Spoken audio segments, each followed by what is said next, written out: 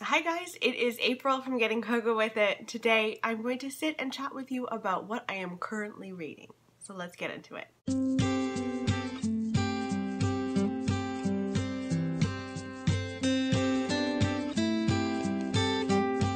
So I've got 3 books on the go right now, and I'm enjoying 2 of them more than one of them. First up that I'm really enjoying, I just stuck into it, I'm 50 pages in, is Lying in Wait by Liz Nugent, and pretty much immediately reading this, I fully realized how much I love this author. She is one of the smartest thriller authors I've ever read because her characters are so realistic.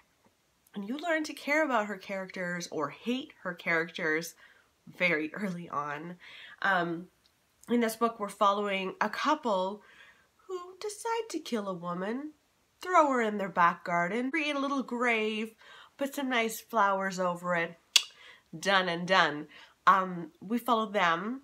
We follow their son, Lawrence, which I didn't realize reading on the back about it, that there was a son at all, and I'm really liking that storyline too. He's a teenager, he's overweight, he is like having this relationship with this girl, but he also realizes something is going on with his parents. He's been very sheltered his entire life, and he realizes something's going on with his parents and it's not good. And then we follow the sister of the woman who's dead in their back garden, and she's trying to find out what happened to her sister.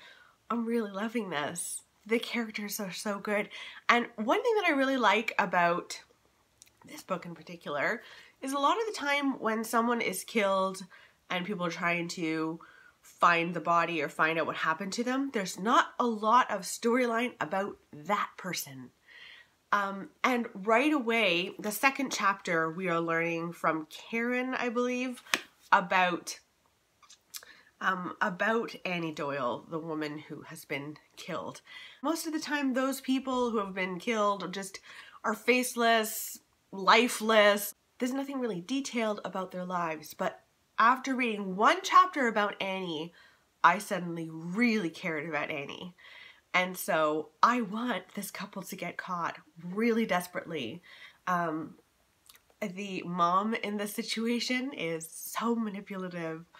I'm really liking it. This was the book that I chose from my April haul revisit. So I went back to 2018 and all the books that I bought in April 2018 and I had to pick a book to read from that. And this was the one, and I'm so glad that I chose it because it's fantastic.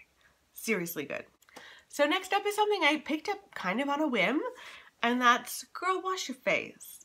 I haven't read a self-help book in a very long time, and I have to say I'm really enjoying it so far. I am 89 pages in, and I'm really enjoying it. There are some chapters that mean more than other chapters to me.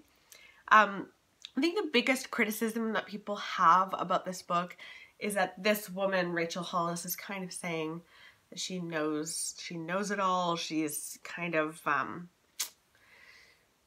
got her stuff together and is telling you what to do, and it can feel a little bit braggy. But I don't know if those people read the introduction, but in the introduction she talks about how she's only learned these lessons from like struggling through those lessons and learning them the hard way. And because of that, it kind of brings in a little bit of humility. Also, I don't know if I'd want to read a self-help book from someone who was just like, I don't know, good luck. So I don't really mind her telling us what she's learned and how we can better our lives. But it's really kind of good because it goes into there's a lot of chapters on judgment and how women can judge other women, about love and the stupid things that you can put up with when you don't realize your own worth. and I'm enjoying it. I have to say I am. I really am. Some chapters, again, are better than others, but kind of flying through it. So yeah, that's a good one so far. So good. And I think she just came out with a new one called Girls Stop Apologizing.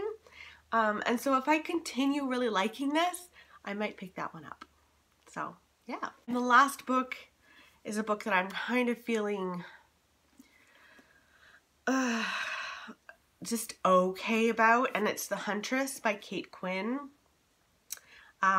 This is World War II, about a very nasty German woman named the Huntress. She was terrible in the war.